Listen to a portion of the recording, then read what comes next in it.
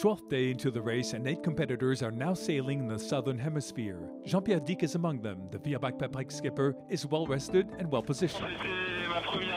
I'd say this was my first night rest, with quite a few hours sleep. I took advantage that the pace and the waters were rather calm to rest. So that's a good thing. Anyway, but always in an attacking position. We'll see how it all unfolds, but technically and tactically, I'm on the dot.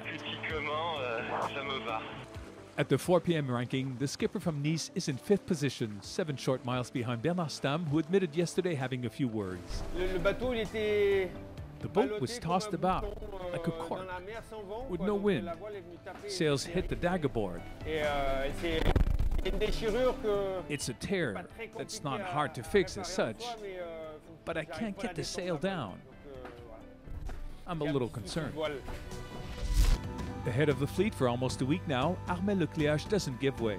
For the Banque Populaire skipper, as for his nearest pursuers, the time has come to negotiate the next stage. We're now going down the South Atlantic in the direction of the Cape of Good Hope. Before that, we'll have to get around the Sainte-Hélène anticyclone. So I'll try to explain what's on the computer screen.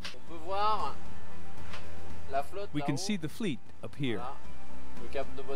The Cape of Good Hope there, and right in the middle, the Sainte-Hélène anticyclone. And it's because it's very much south that we're forced to circumvent it going west.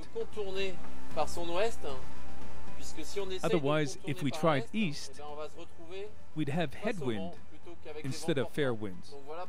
So this is why we're going to make this detour. There may be some variations, but it's basically the way it looks.